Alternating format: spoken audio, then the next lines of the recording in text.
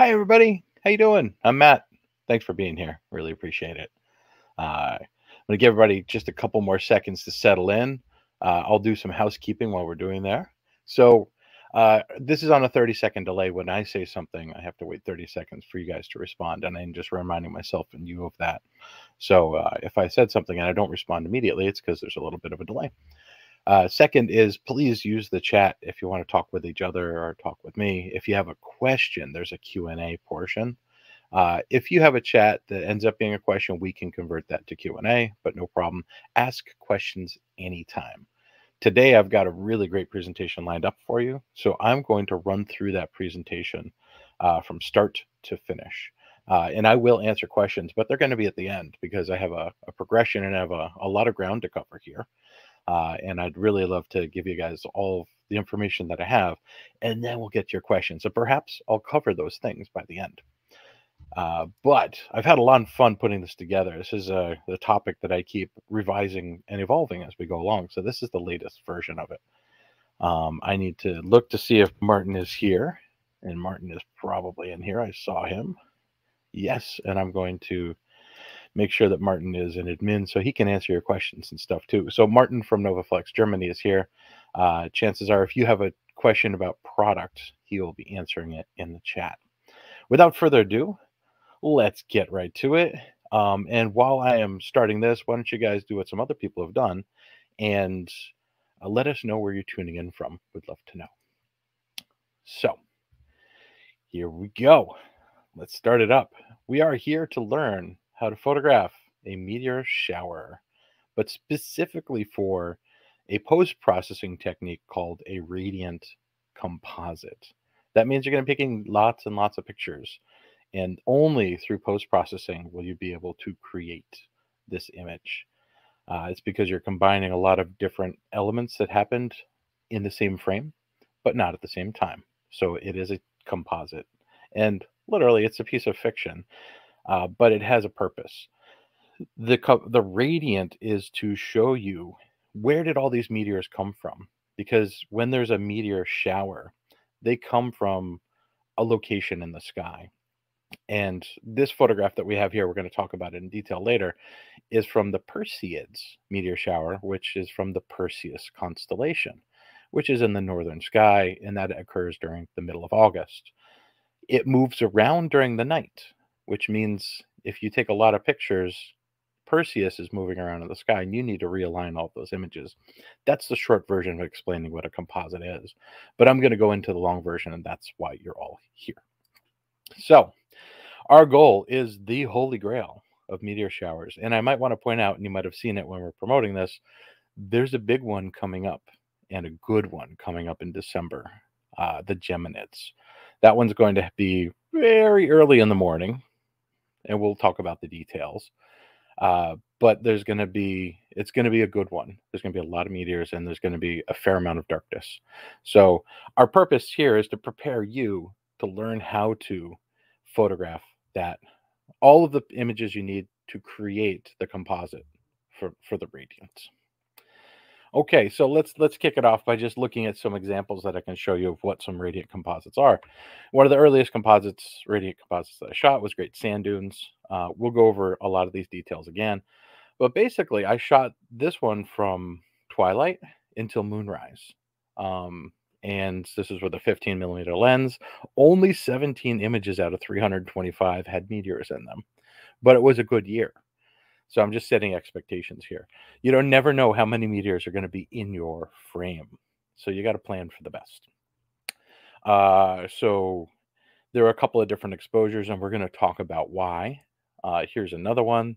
This is from this year's Perseids meteor shower in the Badlands. This is the night of the peak. This was a long night. And perhaps some of the people here in the audience here were with me on that workshop. But this one I shot with the Z6. It was a 15mm vertical again. And 40 of those images had meteors in them. And it shows. There's a lot of meteors in frame here, right? And there was a separate foreground exposure, which was shot while there was still some light in the sky. And then there's a star point shot, and then there's all the meteor shots. And again, we're going to get into that. I'm just showing you some examples now. Here's the day after that. and there were a lot fewer meteors, plus the clouds came in. So only 9 of my images had meteors. So it doesn't really look like a radiant, but it is. And I further complicated it by doing a foreground focus stack, which we'll talk about a little bit more later, and a separate sky image. And this one is one of my favorite Meteor composites ever. This was a surprise. This was 2 days after the predicted peak of the Perseus meteor shower. There was what's called an outburst, meaning there was a lot more meteors than predicted happening at that time. And it was documented, and we just got lucky. But we're going to talk about what being lucky and being prepared mean. But this one had 63 out of 464 images with meteors. And it had a lot of things going for it. But as I'll show you later, I didn't have a dusk image to go with it. So we had to solve that separately. But let's talk about, now that we've seen those and you can see just what we're working towards, that's a finished product.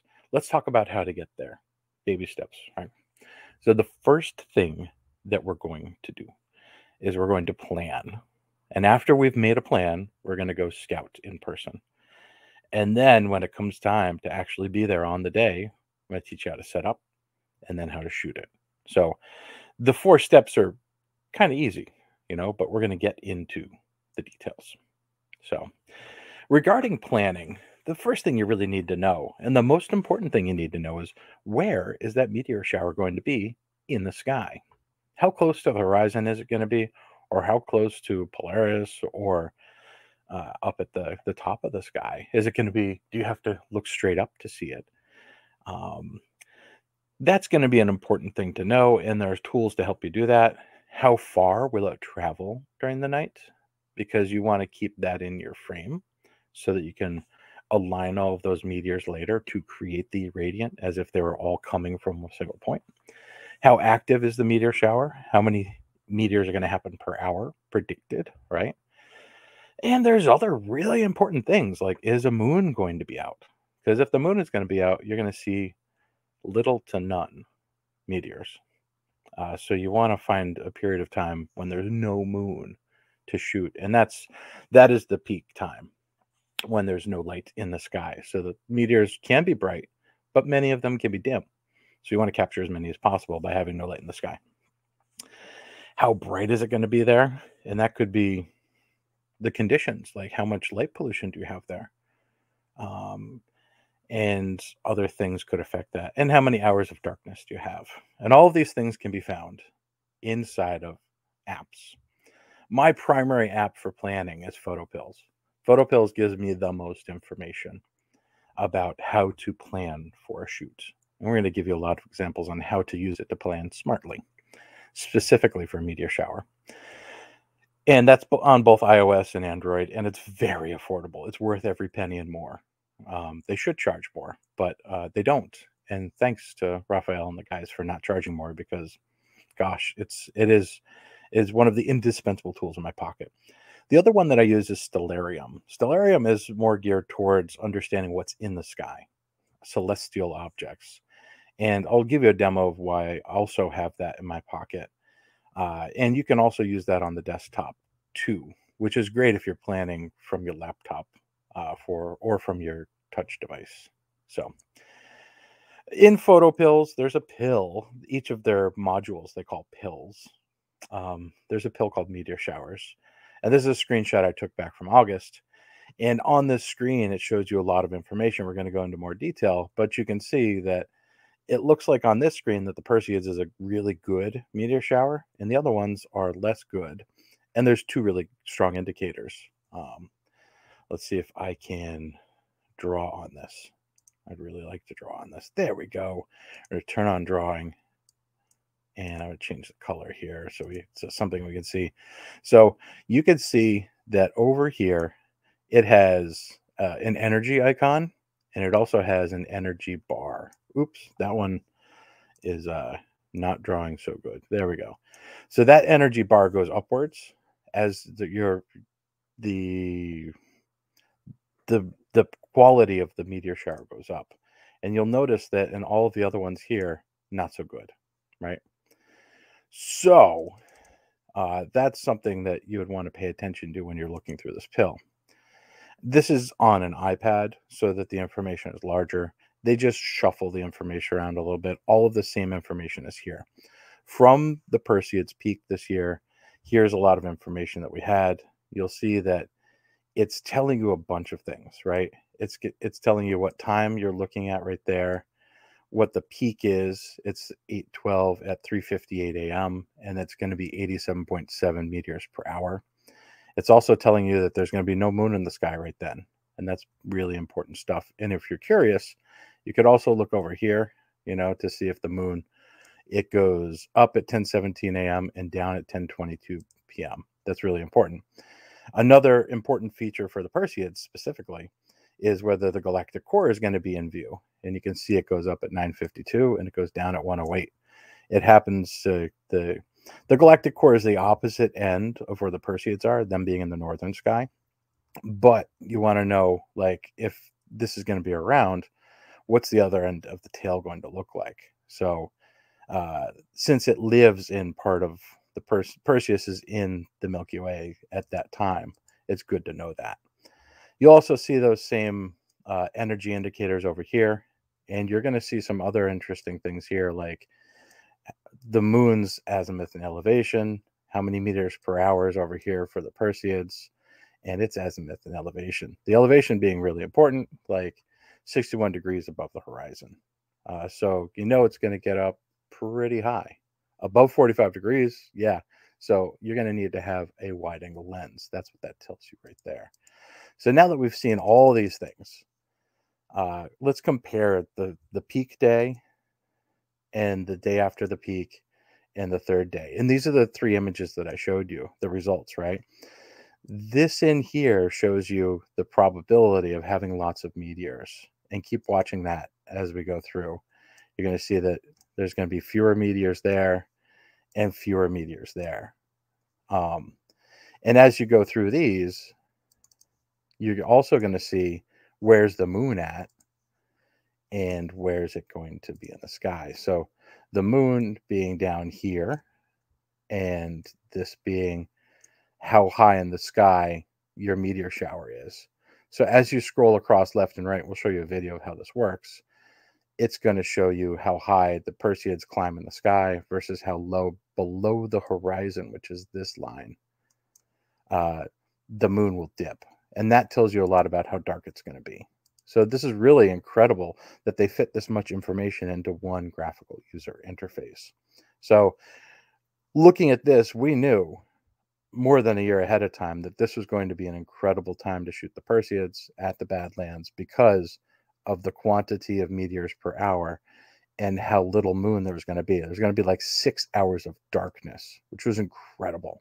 So we knew that there was a high probability, given all of the opportunities that we had, that we're going to do good. And we planned to shoot it the day after, and if possible, the day after too. And there was a surprise on that day, which we'll get into more. But this data sheet allows you from any place to say, I want to know what the probability is of knowing how much darkness I have, how many meters per hour, and how much effort I should put into being there. So those are the things. There's another opportunity that you have called the night AR, or augmented reality. This is during the 2 days after. I took these screenshots while we were there. You're going to see that the Perseids was really high in the sky at that time, and that was 3:10 in the morning.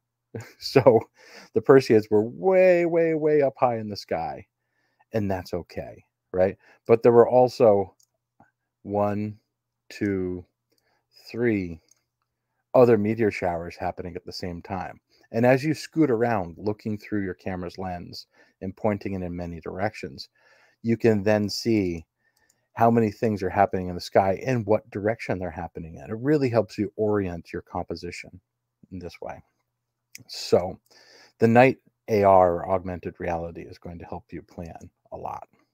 So let's go take a look at some video to show you what this looks like. I'm going to show you a screen cap of what I did planning for the Geminids while I was out in Yosemite. And this is from Photo Pills. So actually, let's see. No, this is here in my studio. I recorded this very recently. So here is photo pills on the iPad, and I went into the meteor shower pill. And if you scroll down on the left-hand side, you'll see the Geminids are there, and you tap on it. And over on the right-hand side, you're going to be able to scroll back and forth to show you the blue line being the moon and the black line being the Geminids. How high in the sky are the Geminids and how low in the sky is the moon. And then it just tips under, and you'll see the meteors per hour goes way up to 150 meteors per hour. And you have about a 2.5 hour window there. And it starts at 2:48 p.m. I'm just going to pause it right here. So at 2:48 p.m. is the beginning of the best time to shoot the Geminids in my location. And that's what I'm set for here. Because there's a waxing gibbous moon and 80% brightness moon, we need to wait for the moon to go down. And that's what PhotoPills is telling us here. And it's also very high in the sky. So that tells me two very important things: when to show up and where to point my camera. So I need to know, I need to have a pretty wide lens. So I might choose an 11 millimeter for this, or I might stick with my 15 millimeter. Nonetheless, I have a lot of important information from this, just watching to see like where am I going to point it and how many meters per hour and when to show up. So when you turn on the augmented reality, and this is down in my studio, I'm now looking for where the Geminids are in the sky, and I'm just spinning around. Oh, there's a meteor shower, but it's not the one that I want. Where is it? Gosh, it told me that it's really high in the sky. So I'm going to start tilting backwards and looking higher, and I'm going to keep changing the time. And there's another meteor shower that's not it, and another one that's not it. And boom, there it is. There's the Geminids. Almost straight up. You see that? And you can see where. So at 6 a.m., it's going to be over there. And at 2 a.m., it's going to be over there. So now I know where to set up my camera to keep the Geminids in the frame the whole time if I want to process a radiant. You don't have to. You don't have to. And I'm just going to go back to me. You don't have to absolutely have the radiant in your frame, but it makes it a lot easier to process it later. And we're not going to get into the processing. I'll give you the tools to understand the processing by giving you a nice link to that. But it's important to know that it makes it easier by keeping that in the frame. So that'll help you make decisions on, gosh, where to frame up. So let's head back in. So we have some other videos I can show you. So I mentioned Stellarium, right? So this is from the Perseids. This is what you can find for Stellarium. When you open up Stellarium, you search for the thing that you want to find in the sky, and this was the Perseids, right? And now it's going to ask you when you want to do it, and this is the peak, right? And now it's showing me it starts near the horizon, and it tilts up towards Polaris, up towards the center of the sky, right? And then that's the end of night when it starts getting like that. And I'm just going to play it one more time so you can see it. So I just go in there and I'm already on the date, right? So I click in the Perseids. I was there at the time and I recorded this. And then I'm going to change the time, and I'm just going to go forward and say, oh, now I can understand a different way of looking at where it's going to travel through the sky. And that goes up towards the azimuth, top of the sky there. So that one helps a lot. It's a very helpful way to look at it. And let's take a look at the Geminids. I'll hit play on this one. So first thing I need to do is change the date. And I'm just recording here. I'm changing the date to the peak of the Geminids, which I know is December 14th. And it's going to be at 2 a.m. So I'll just jump ahead a little bit here. And we get down to the time in the morning that it's going to be. And then you go search for the Geminids, and you have to type it right. And you tap on that, and it's going to show where it is in the sky. And now you can see some info about it, but also the visibility tab there will tell you where it's going to go and how high it is in the sky, and then how high it comes back down and how dark it's going to be. And that graph there, where it's darkest, means the moon is down. So this is also giving you a visual indication of how bright the sky is going to be versus not. So I would definitely recommend having both of those in your pocket, and that would be wonderful. So this is something that I did. You don't need to be on scene to understand how you might compose. This was me in my hotel room in the Badlands, figuring out how high the Perseids would be in the sky, and I just took these screenshots. So you can plan and understand basically what focal length you might want to use by using the augmented reality. Let's move on to scouting. In fact, you know what? I'm just going to take a quick peek at the Q&A. I know I said I wasn't going to do this. Answered. Good. So, all right, I'm going to come back to those. All right. So moving back to this. So once you're done planning, which can be done from anywhere, scouting is in person. To maximize your chances of success, we're going to talk about scouting in person. Number one is safety. You got to know the terrain that you're going to be photographing on. So you need to walk around with daylight, and you need to understand whether you need to be wearing hiking boots or trail shoes or even sneakers, right? This is really important. Know whether you feel safe in that location. As this is an area with a lot of wildlife, perhaps apex predators, or insects that you don't want to deal with. You need to know these things, and you can only experience that firsthand. So please, please scout during the daytime. Some people, it's really important to know where the nearest restroom is. I'd say that's 100% of humans, right?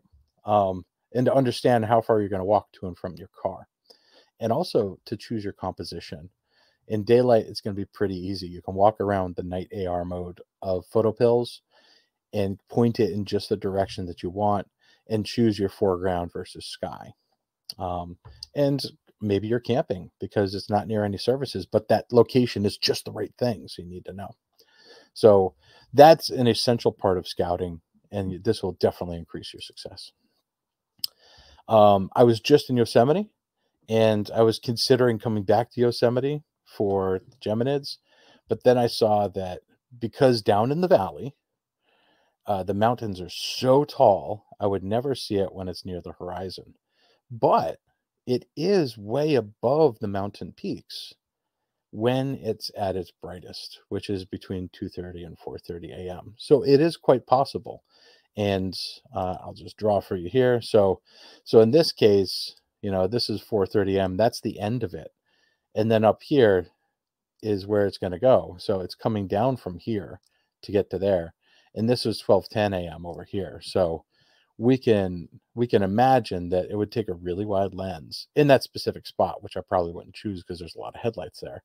But I can know that this might be a good place to come back to on scene. And that's part of on scene scouting, is pulling out photo pills again. Now we're going to talk about setting up. Wow. So this is where I need to urge you to consider this. And I'm going to go away from the slide for a second. Please expect to just be patient. Don't rush. Don't be distracted. If you're the kind of person that is distracted and says, I need to be doing something else, definitely bring a second camera that you can go and set up elsewhere and take a lot of different pictures in other places, because your primary camera is going to be faced in one direction from the lightest point that you want to start shooting until the end of the meteor shower. It's not going to move a millimeter. And I think it's really important to point that out and to coach you just to be patient, to resist the urge to adjust anything whatsoever, because it makes the edit that much easier. So you're going to choose your composition very carefully and when there is light out, if possible. And then you just commit to it. Just don't move. Just don't move. You don't fidget. Don't say, oh, I should be 10 degrees tall, like higher. Just commit to that and bring a lot of water and snacks, a comfy chair. I brought my little walk stool here for this shoot. And make sure you have the proper attire, whether it be for warm weather or cool weather. Geminids are coming up. You probably want to be warm, or, walk back to your car and get out of the cold wind there. And again, I'm going to repeat, do not move your tripod, because it might ruin your chances of being able to make the composite. So I'll just keep saying it again. This is an example of our first night from Badlands, where everybody was set up facing north along a very typical grand location of the Badlands. And there were a couple of people that moved their tripods, and they had less of a chance to make the composite they wanted. And some people brought second tripods and they got two shots at it, right? So let's talk about gear. It's relatively simple what you need. You need a camera or two, right? If you want to double your chances, bring a second camera. If you need to be doing something else for those 2 to 4 hours, then bring a second camera and go shoot elsewhere, close by, whatever. And bring the same number of tripods as you have cameras and heads, right? Full batteries are really important here. In this case, the full batteries are just, for me, I was astounded. My Nikon Z6 and Z6 II were champions. I got 4 hours of shooting off of one full battery doing the entire sequence. And I was delighted. I knew that it was great at using power. You should know how long your camera can run. And you might want to test that ahead of time by setting up a sequence that simulates what you might be doing and letting it run with a timer and figuring out when it stops. Um, it's not as critical as star trails, where an interruption might ruin the picture because you have to start it. You wouldn't be able to connect the star trails. If a battery runs out, no problem. Just pop the battery out and put a new one in, because all you're looking for are frames that contain meteors. And that's it. If you miss a meteor, no big deal, right? It's not going to kill the radiant. There are some cameras that allow it to be charged via power bank. My Z6 II does allow that. So I plug in the USB-C and put a little power bank on the side, GPO, whatever. And that will make the camera run even longer than the 4 hours that it already does with the native battery. You do need an intervalometer. There are some cameras that have reliable intervalometers built into them. I don't find the software easy to use. All intervalometers are basically built the same way and are used the same way, and therefore are programmed the same way. So an external intervalometer, just plug it in and program it to set an infinite number of images. Once you get into your meteor shower stage, that's good. A wide fast lens, I put 14 to 16 millimeters here. Why? Because you want to have as much sky as possible, because the meteors are going to be coming from a point in your frame and zooming out. The closer they are to the radiant, the shorter they are.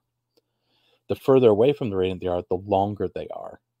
So some people might choose to cheat their frame to have the radiant on an edge so that they get longer meteors on the other side. That's totally fine.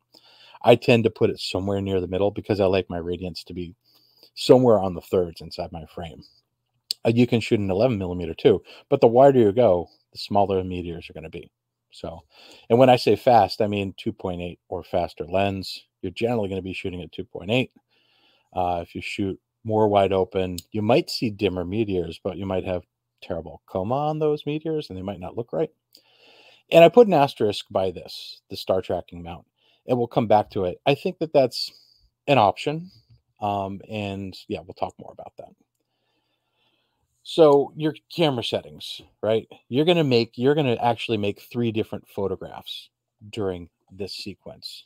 The first photograph that you're going to make is for the landscape. You need something that establishes within this astro landscape image that the sky belongs to a particular location. You need to say, I'm at the Badlands, or I'm at Yosemite, or I'm in my backyard, right? You need to say this was here. If you don't do that, it's just an astro photography image, and that's okay. But that's not the kind of photography that I make or what I'm teaching right now. So your first photograph, you're going to lower the ISO. It might not be all the way down to 100, but it might be like 800 or 1250. And you're going to stop down for more depth of field and get as much of your landscape in focus as possible at a higher quality, because you have more light available. It's possible to do that, right? And all your tripod is locked down at this point, right? Your head is not moving, your legs are not moving. It might be buried with metal spikes, right? So you're taking that first image during dusk and you're going to say, all right, this is going to be my base image, and I'm going to blend that with the things that come after this. After you successfully capture 1 to 3 or 5 dusk images for variety, then you're going to make star point images for the purposes of a star point stack edit. And that's your second thing. And that's, I think I've taught this before here. You're going to take 10 to 21 images. And why do I say 10 to 21? Because it really depends on where you're processing it. Um, for Mac, Starry Landscape Stacker says 10 to 20 images. I've heard that prime numbers are best, prime quantities of images are best for Sequator. And they suggested 21. I just tell everybody to take 21 images, to be factual, I said 10 to 21 here. And you're going to take those images and you're going to put them into the software afterwards, and it's going to stack up all those stars and make them brighter and cleaner and get all the noise in between the stars and reduce it. So if you shot at 6400, it might look like it's shot at 800. It's magic. And that's a separate thing to teach, but we're shooting 3 different images here. So the first one was the landscape. The second one was a background for these meteors. That's the star point stack. And that's a high quality background that might show the Milky Way and a star field. And then the third thing you're going to shoot is hundreds of images, and you might get some meteors in that. So at that point, I just suggest that everybody set their camera to 30 seconds because there's not much star blur during those images. However, it's not so blurry that you might not be able to spot a meteor amongst all of the stars. So if you take a bunch of 30-second images ad infinitum until it gets too bright for the meteors to show up, you're in a good place. And all you have to do is go hunting for those meteors afterwards and ignore all of the other images. And the only part of that image that matters is the meteor. You're going to discard the rest of it, or rather mask it out. So those are the 3 things you're going to photograph during this sequence. And when I say NPF, I might have talked about this before. I don't know if you've joined me for those. That is a shutter speed setting. That is the maximum allowable shutter duration that you can shoot to have sharp stars.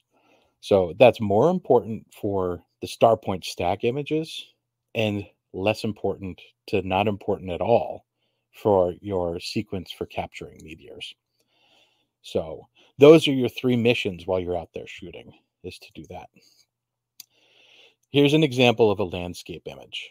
So this one was from the peak night of the Perseids this year. It was 240 seconds, ISO 1250 and f5.6. I didn't have anything truly close to me in the foreground except for this. And I ended up making it less important. It was brighter than I wanted it to be, but I masked that area and reduced its brightness in Photoshop because I didn't want it to distract from the rest of the image, but I want it to be part of the establishment of saying that these are the Badlands. And that's the job of this image. Everything from the horizon up is not going to be used. You're only going to use this part during your image stack. So some good advice for this is to take a longer exposure, stopping down. You can use hyperfocus if you have things that are close to you. Turn on long exposure noise reduction. Therefore, you get the highest quality image for the ISO that you have. If you're at ISO 100, you may need to do that depending on how long it is. I've done 8-minute long shots where I turn on Lenner and then I have to wait 16 minutes to take my next picture, but it doesn't matter because twilight is generally an hour and a half long. So a tip here is that the light does go away quickly during dusk, faster than you'd expect. So you should make some exposures pretty quickly, and then you're going to find out that it got much darker when that's done. Other tips are you can also wait for sunrise or moonrise if you miss dusk, right? But you should compose when it's light out. If you don't, you might miss something important, like something goofy in the foreground. Otherwise, if you get there and it is dark because, let's say, the Geminids start at 2:30 in the morning, you might just use a flashlight to compose or an LED panel to compose your scene and then shut that off and then start your sequence. You can also wait for the moon to rise, and we'll talk about that too. And low level landscape lighting, that's what LLL is. You can use that to light up your scene also, and I have a great example of that. So this is the landscape image. It's high quality. This is your sky or your meteors image, right? This one happens to be the star point stack. And you can see just how little information there is down here in the landscape. That's why I took this image so that I could say this is the Badlands. And I ignore everything down here. And I'm only using everything up here because that's the 21 images I shot for the star point stack, and I ran them through Star Landscape Stacker. And if we zoomed in, we could see a galaxy right there. It's so sharp. It's beautiful. It's a great bed for having all of this. So this was shot at 6400, uh, and it was shot at 15 seconds long, 21 images at f2.8. So that information allowed me to create a really high quality background image to place the meteors over. Once I was done establishing that I tried the two different ways of doing this, I did NPF default and NPF accurate just to compare them.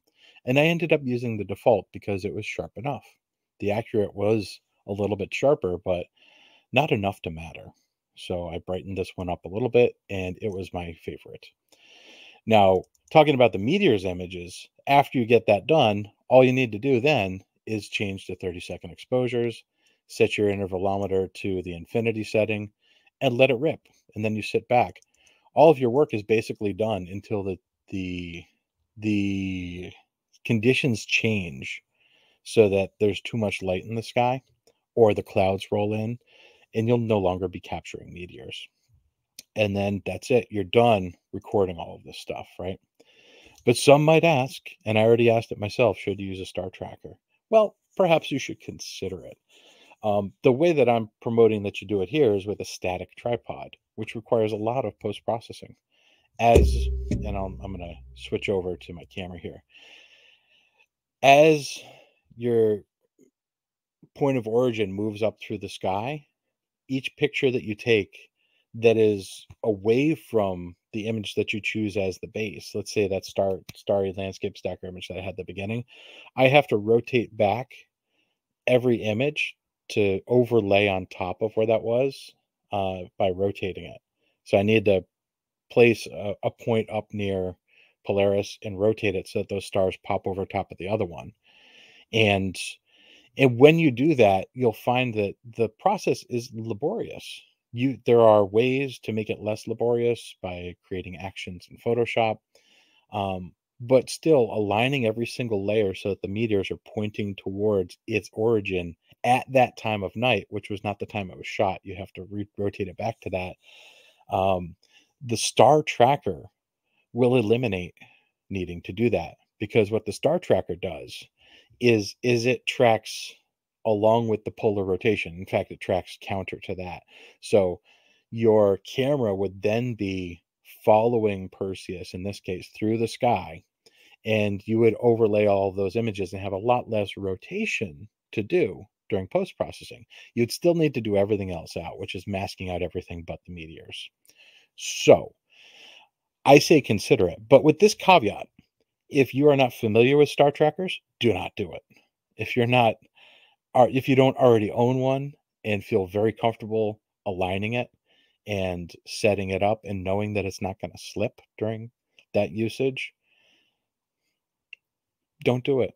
Just do it the traditional way, which is to set it up a static camera and take a bunch of images. And again, your tripod or head combination has to be super reliable. In this case, I had the Triopod Pro 75. I knew it wasn't going anywhere. In fact, when I do a star tracker image, I always move the legs out wider than the first click, so it has a really wide base so that absolutely nothing moves. But I'm not against star trackers. I think they're awesome. And personally, I have not used one for this purpose yet. I've tested it. I just don't have a processed image to show you from that. But I understand when and how they'd be beneficial. All right. So speaking of support, yes, this is a NovaFlex webinar. And yes, I truly believe in NovaFlex, or else I wouldn't be here. So I use both the Pro 75 and the Triopod M. I love those tripods dearly, and they go with me everywhere. I would say having two setups allows you to be safe. You know, if one of them slips a little bit, not a big deal. You can fix it. But like it's just really important to have variety. And if you have the means to have two tripods and two cameras, please do it. And y'all know I love NovaFlex. So let's go back and look at some of these fun things here. I'm just going to put a little bit of do not disturb on there. Great. So one of my first successful meteor shower radiance was Great Sand Dunes in 2017. Photo pills did not have the meteor showers pill at that time. So did the best I could with the information I had. And it worked out great. We hiked up the dunes, which are 800 feet tall at 8,000 feet. And it was a trek. So you get up above the dunes enough to see the Sangre de Cristo Mountains behind it. And Perseus was near the horizon because the mountains were so tall. It was very close to the horizon. And that's why that meteor shower radiant looks like it's coming from right in here, right? So everything here is pointing in this way, and they're all pointing towards a certain place in the sky. And this is the classic meteor shower radiant, right? So all of those meters are pointing in towards Perseus. And that's specifically the composition that I wanted and that we took people up there to do. So this one was, or we shot from pure darkness until moonrise. And moonrise came from the east since we're facing north. And I used that as my final image with a longer exposure to describe the foreground. If I had not done that, all of this would be black in there and you wouldn't know where I was. The rest of these images, there's only 17 images that had meteors out of 325 images. And that is just a lesson. You know, you have no guarantee, even if it's predicted to be a wild meteor shower, there's no guarantee you're going to get a lot of meteors in a frame because they happen all over the sky. But I like for a radiant image to point towards the origin. So, yep. So this one, my single foreground image was 382 seconds at ISO 200. That was the moon kissed sand dunes. And it also caught the tip of the mountains over here. And I liked that. And this one was really successful. It made me want to do more.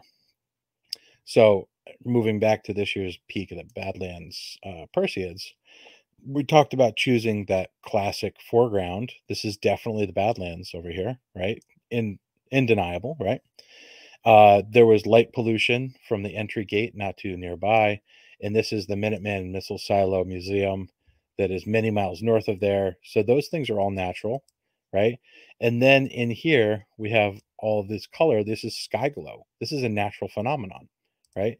And then we have the Milky Way up here, and we have Perseus basically right in here. So we have all of those things happening, and we had a ton of meteors, and it worked out really well as a final composition. So we shot from this is a little bit wrong. You know, we started at probably 8:30, and the clouds rolled in at some point during the night around 3 a.m. or 4 a.m. Right. So I used the Laowa 15 millimeter in vertical, and that worked out really well. There were only 40 images out of 536 that had meteors, but some of them had multiple meteors in them.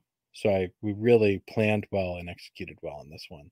Foreground exposure of 240 seconds, right? And we talked about that in ISO 1250. So this was nice and high.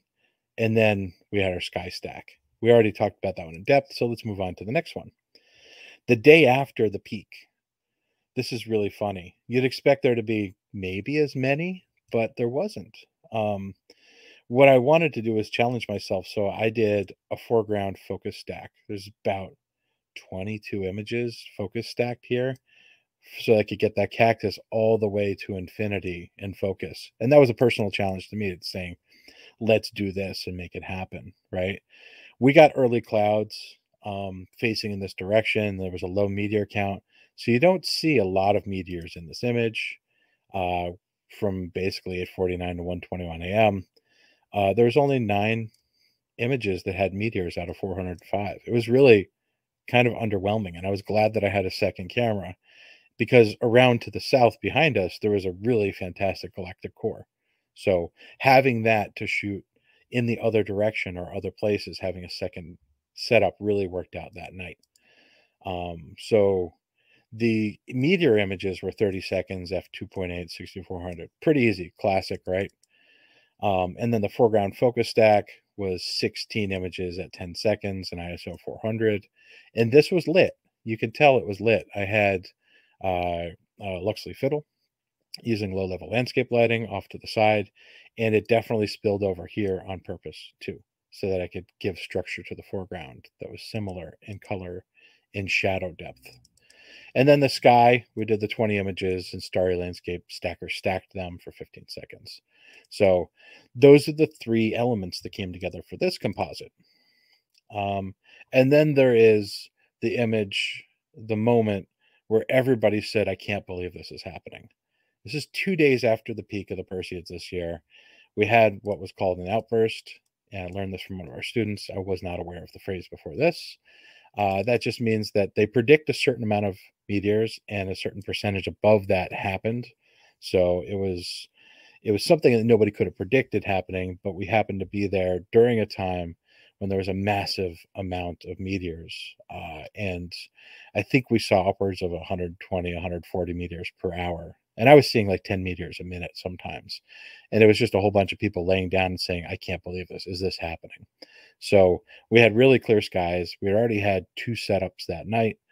And then we just started noticing that there was a ton of meteors happening.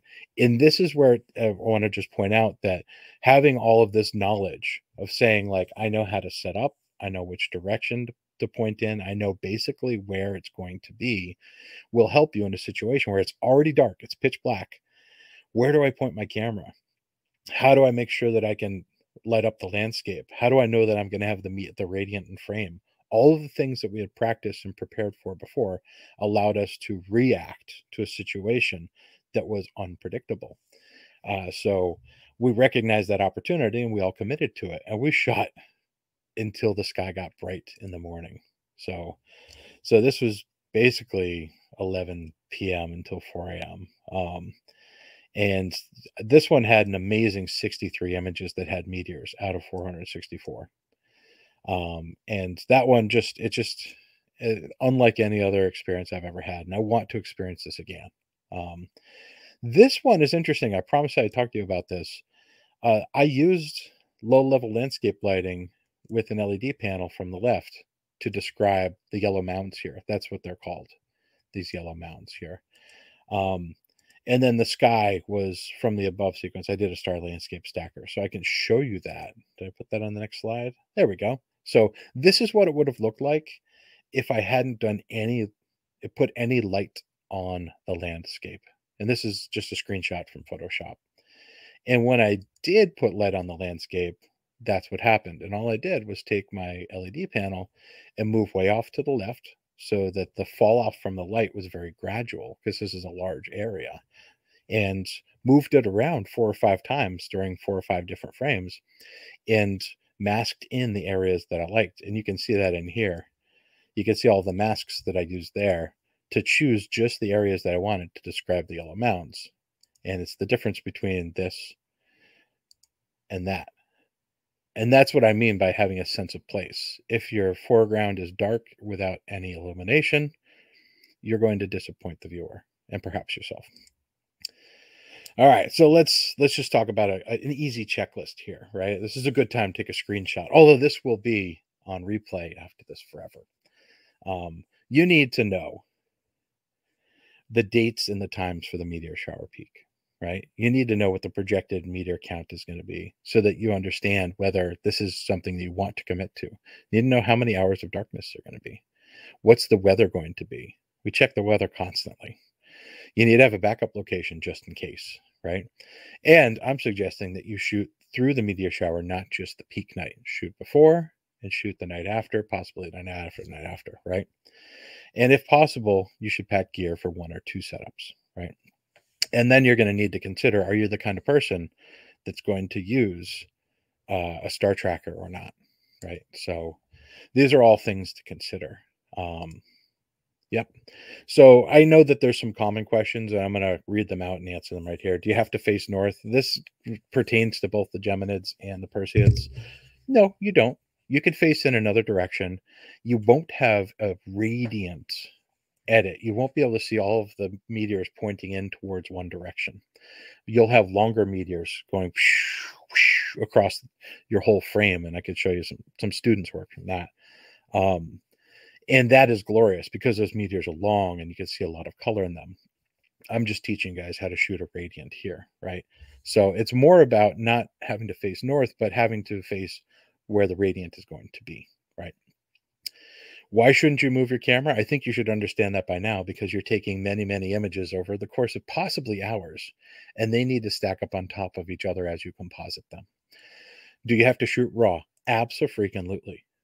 Because you're going to post-process these images. Please don't shoot any final format like a JPEG. Just shoot raw so that you can have the best possibility to pull the most dynamic range out of these images. What do you do with all these files? Well, we'll talk about that in a minute. And what if Polaris is not in my frame? That's kind of the same question as facing north. Well, if you don't have Polaris in your frame, it might be really hard for you to rotate around true north. Polaris is really close to true north. That's how we move all of the frames and pop the stars into place so that the meters all look like they're coming from one place. So I would definitely recommend having Polaris in frame whenever you set up any of these, at least for your first couple of attempts of doing this. And if that doesn't work out, or if that's something you decide you want to move away from in the future, that's your choice. All right, so here's the big question. How do I process this? Whew, well, the answer to that is pretty long.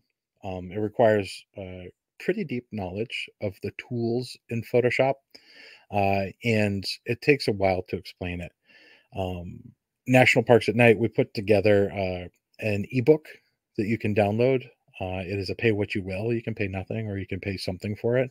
If you go to npan.co/meteors, and I'll post that in the chat, you can download this. And it has a lot of information from planning all the way to editing. But at the end of that, there's editing. And it also links to a blog post that we have that has even more detail.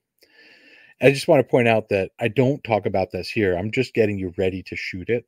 You can't process it until you shoot it. And the next big one is December 12th, right? So I want you to think about starting to plan for that now for the Geminids of 2021. I know this video is going to last forever, but think about the next meteor shower that you have, right? Some of these edits take me 8 hours to do. And that's unusual for an edit, but there's just so many images involved, and you're really making 3 images become 1 in this composite. So most of it is identifying meteors and masking them out and rotating them. That's the bulk of it. The other stuff is fairly simple once you understand masking and blending. But you have to shoot it to edit it. So I'd like you to practice now. Even if you go out and you shoot something that's not an actual meteor shower, you might want to emulate or simulate this. And I just want to urge you that the thrill of not only accomplishing getting the shoot done, but also finishing a meteor shower radiant composite, there's not a lot of thrills like it in night photography. Once you get that done, you're like, wow, that was definitely a bucket list shot or a bucket list experience. It's worth it. It is a lot of details to get there, but I think that everyone should at least try it sometime. So that's that. Here's just a quick look at, I just made some screenshots for you guys to see. This is that one that we talked about. This is the foreground image from my PSB. It's like an 8 gigabyte file that I have here. So there's the foreground image. And here is the star point stack. And here's all the meteors masked out. So just so you have an idea of roughly what your edit's going to look like, you're going to have those 3 things where you mask out the landscape, and then you place that over the sky, and then you add the meteors in, and they all add up to something. So now it's time for Q&A. I wish I had a glass of water here, but I'm going to go take a look into the Q&A, and I thank you all for your passion and your confidence in me. If you have more questions, type them in now. Let's talk about the questions that you have here and keep adding them to the chat. So Mark asks, have you tried Lightroom's new Select Sky mask, and how does it work with meteors? If you're talking about the most recent release that just came out last week, no, I have not tried that yet. In fact, I just downloaded that a couple days ago because the internet was so slow in Yosemite. So we'll get back to you on that. Selecting and masking is a deep, deep topic. And I'm looking forward to, Adobe keeps improving these things about how to select and mask things. So I'm looking forward to that. And Gino said, Photo Pills is $9.99 to plan. Yes, it is. I'm totally voting for your Q&A there. So, all right, in the chat, let's see. All right, Jeffrey, I'm glad you're looking forward to capturing meteors in December. I hope this inspires you. Josie, let's see. There we go. We got new stuff coming in here. Josie, loving the cactus in the foreground, rather lengthy and beautiful desert outburst. Yeah, the cactus was an interesting choice in that I was straddling like a fin coming out of the earth there, and I had to make my tripod the small version of it with the macro legs, and it was rather pointy too. So that was fun. I'm just gonna go back to the camera here so that you guys can see my face. Adur did say he liked it better without the foreground light. I totally understand. Aesthetics are a very personal thing, and what is natural is really an interesting topic, and we're talking about that a lot when processing and shooting. What looks right, what looks natural, and I think it's individual to different people. And I appreciate your input. Thank you. Thank you, Levon, for showing up. Great to see you.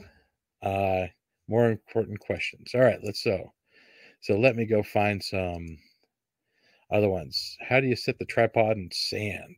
Okay, so let's make sure I find the ones that Martin flagged for me. So in this case, when I put the tripod in sand, Martin said that you could use the snow feet and attach them to the legs. That is a great idea. In sand, I also really grab the legs and shimmy it and dig it until it starts to hit something harder. Because if sand can be deep or not deep, but I try and get the legs as firmly placed in sand as you possibly can. So that helps a lot. Mark asked, is there an app that combines astro and weather? Gosh, well, let's see. Not that I've experienced. I prefer Weather Underground, and I've started using Windy. So Weather Underground is my go-to because I can create conditions that are perfect for something, and I can set up a custom sort of weather report. And I have one that's called landscape photography, which is really astro landscape photography. It tells me the best times for the least amount of clouds and open sky. But I haven't found one yet that combines astro and weather. There's an opportunity for the developers that are watching, right? So Gino asked, what date and time are the Geminids? That'd be December 12th at like 2:30 in the morning is when the peak begins, at least at this location when I was showing. And it looked like the same when it was out at Yosemite. So it might be similar longitude. So it really matters where you are. And if you have photo pills, you can find out for your location or for another location you might be considering scouting by setting that in the location. But the most important thing is we're talking about December 12th in the morning, which means the night of December 11th. So past midnight on December 11th into the morning of December 12th is when the peak of the Geminids is going to be. And Gino also asked, what is a radiant composite? I hope I explained that for clarity, but basically, I'm going to repeat that at the end here. It's when you photograph a number of images and the starting point for those meteors, let's say in this case, Perseus, all of the meteors look like they're coming from that place. And that's because you've rotated them back to that one moment in time. And wherever the meteor came from should be pointing towards that, unless they were not part of that meteor shower. And that happens. There's sometimes 4 meteor showers in the sky at the same time, and they don't belong to that meteor shower, but they're still in the sky at the same time. I hope that helps. Let's see. I'm looking to see if there's any other things here. I don't see any other new Q&As, but I'm going to look for some other things. Hal, thank you so much for your comments and for being here. Uwe, thank you for being here. And Levon, thank you too. And Gino, always a pleasure having you here. So I'm looking again to see if I got Mark's earlier Q&As. Yes, I got both of those. Good. And there's nothing else in there. So without further ado, if you guys have any more questions I'd be delighted to answer them. I just want to direct you to understanding what else you can do if you're still interested in stuff. Of course, please check out NovaFlex. They are my choice when it comes to uh, you know to what we're talking about here, how to support your important gear, right? So um, if you'd like to know more about what I do, my personal work is at matthillart.com. You can find me on Instagram at matthillart. And if it wasn't obvious, I teach night photography workshops and do photo tours with my company called National Parks at Night. And you can find us on the web at National Parks at Night and on social media at National Parks at Night. We'd love to see you there. We do have weekly free blog posts. We're very generous with providing education that way, and workshops and the Night Photo Summit, which is coming up in February again. So thank you. Oh, Stellarium. Oh, you guys want to know where these other places are. Thank you for that. So let's post some links here. Stellarium, I'm going to post this in the chat, is Stellarium. Stellarium. And here is also Photopills, a link to Photopills, Photopills. And the meteor shower guide that I was talking about, here is a direct link to it. And these things will also be posted in the video description and in the emails that you guys get as follow-ups. And also include some links to the support gear that I use in case you're curious about that. Thank you so much for attending. I appreciate you. Thanks for being here. And if you have any further questions, let me know. I'm seeing if there's any more stuff going on here. Let's see. We've got some other stuff going on. Good. All right. Well, have a great day. And we will see you. If you have any more questions, hit reply to any of the emails that you got, and those questions will make their way to me. And in the meantime, get out there, get shooting, seize the night. And if you have any examples that you want to share after you shoot the next meteor shower, I would love to see them. Please reach out and let me see them. Thanks. Have a great night, and we'll see you around.